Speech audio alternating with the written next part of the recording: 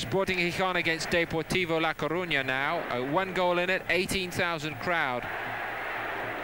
Presumably pretty bored by what they saw in the first half. Sporting have used 22 players in 7 games so far this season, but must be doing something right. The changing around seems to be working for them, and they've kept the knack of winning whoever has been playing, and despite not always playing anywhere near their best, as on this occasion, although they always seem to have a little too much in hand for La Coruña.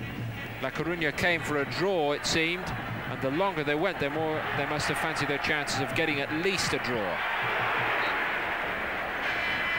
They've only taken 1 point away from home so far, but they did seem to be heading for something more than that here. Some stout defending.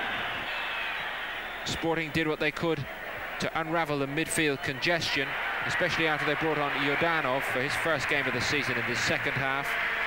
But the game seemed to be drifting towards a draw, which no doubt would have delighted Deportivo La Coruña,